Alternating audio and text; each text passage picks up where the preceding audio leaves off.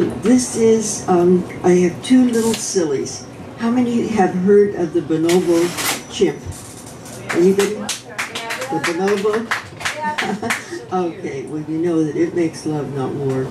So here we go. So humans, it's our sexy relations. So humans won't go extinct. I hope we're genetically linked to a species more gentle, perhaps elemental, overworked. Mother Nature had blinked.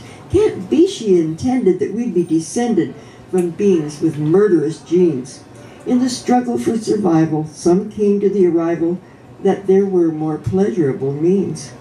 With keen observation, we found a relation. It's a chimp that makes love and not war. This DNA spiral is bound to go viral, and the bonobo's traits we'll adore. As I've hoped and suspected, I believe we're connected.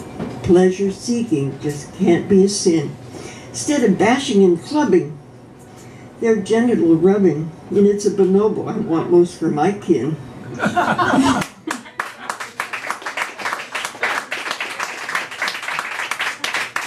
would love for us to have descended from them. And here's an up-to-date one.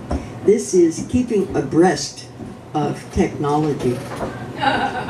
He used to be so sexy and witty. Now spends nights on the internet. What a pity. At 4 a.m. or quarter past, he snuggled his honey at last, and his mouse hand double-clicked